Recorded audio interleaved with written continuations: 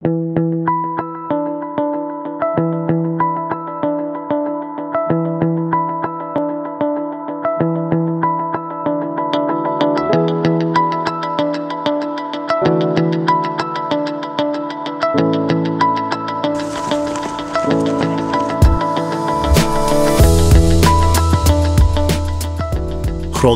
is rapidly building a name for itself in sustainable buildings and especially medical facilities.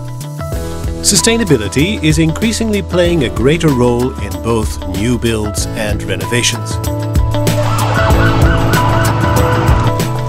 Hospitals represent a very specific challenge. These are complex, high-energy consumption buildings with a wide range of technical requirements.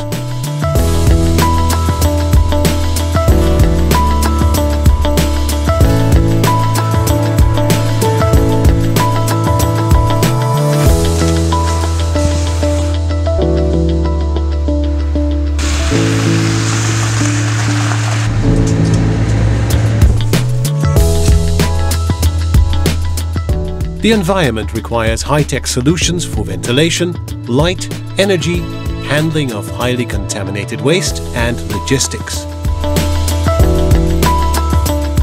Moreover, they must provide a comfortable and pleasant environment for the people who use them. All these requirements must be integrated and fully compatible. As the North Wing is designed to be a sustainable building, one of the aspects of this is what we can call healing architecture, and that means allowing as much daylight and sunlight to pass into the building. By this we have mapped out on this 3D model, which is pictured here, where the solar load is the highest. And by using this model we are able to adjust the window size to an optimum level so that we get the right amount of daylight and sunlight into the building, but we avoid overheating. Many of the design choices have been made in order to achieve a lower total energy usage. Grontmij was originally awarded this project by presenting the client with a whole new concept on how to build a modern sustainable hospital. And it's this very distinct zigzag shape that has already won the WAF Architecture Prize for Best Future Planned Hospital.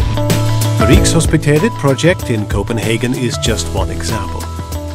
The 76,000 square meter new National Hospital and Rigshospitalet North Wing, as it is called, will include new modern operating rooms, an intensive care unit, new lounges for visitors and offices.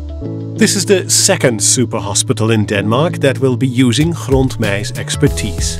It is a clear recognition of our skills in designing smart buildings.